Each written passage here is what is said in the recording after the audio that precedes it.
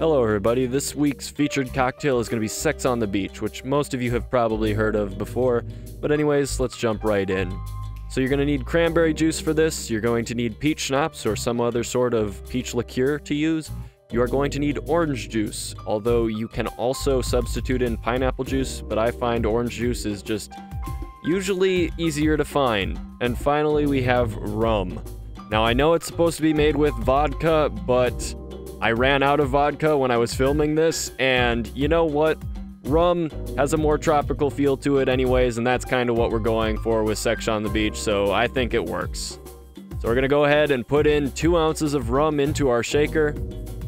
Then we're gonna do 1 ounce of peach schnapps, 2 ounces of orange juice, or if you're using pineapple juice, 2 ounces of pineapple juice, and finally 2 ounces of cranberry juice.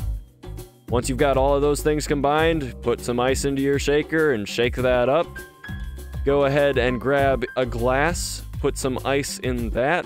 I'm going to use a highball glass for this one, and strain that concoction into the glass.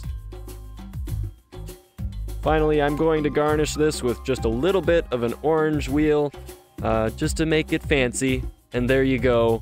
You've got your Sex on the Beach. It's a very simple drink, it's a very tasty drink, lots of people are gonna love this one. But anyways, if you like this video, please like this video. If you liked it a lot, please consider subscribing. I'll see you all tomorrow, and as always, please drink responsibly.